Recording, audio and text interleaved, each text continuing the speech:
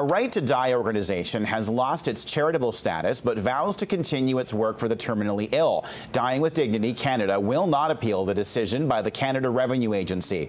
The CRA says the group never should have been considered a charity because its work is political in nature.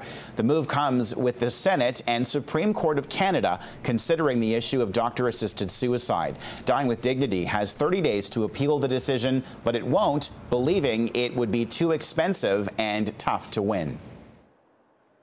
It will likely affect some of our fundraising, but it will also free us up a little bit because now we will not have any constraints on our activities, whereas before, any activities that were described political, which meant encouraging people to write their MPs or to help participate in demonstrations, were restricted to 10%, and now we'll have no restrictions. Dying with Dignity can accept charitable contributions until February 15th and will then carry on as a nonprofit organization.